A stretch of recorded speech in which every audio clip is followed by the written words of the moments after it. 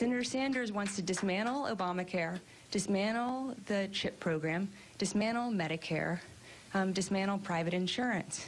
Now, the Republicans in Congress have voted against the Affordable Care Act 55 times, right? Not because they want to replace it with something, because they want to get rid of it.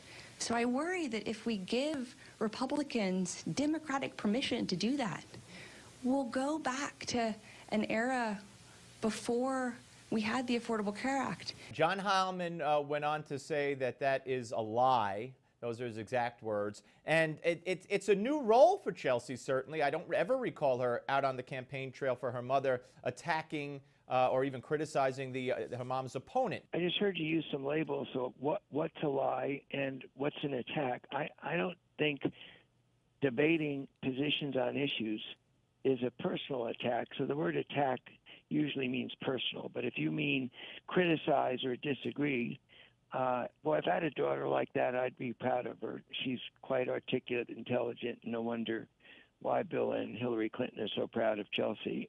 I think she's simply, and you will hear more of this. You say we'll see more of this. Will we see more of this from Chelsea going after or criticizing positions of Bernie Sanders?